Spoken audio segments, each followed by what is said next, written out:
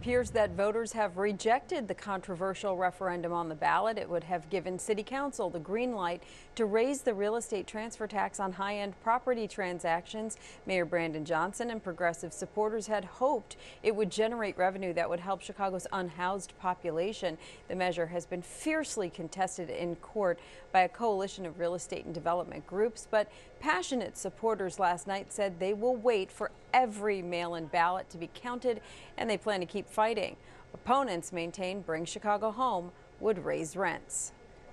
We're not going to give up. There are over 100,000 absentee ballots that need to be counted. Our struggle will continue. I felt like it was going to cause a lot of rent increases around the low-income community. It was going to destabilize housing for tenants that have been fighting to have stable housing. They're paycheck to paycheck. Illinois realtors released a statement saying in part that whatever the result, this is not a time for celebrations, and quote, "It's time to come together and find real solutions that provide real housing stability to everyone in our city."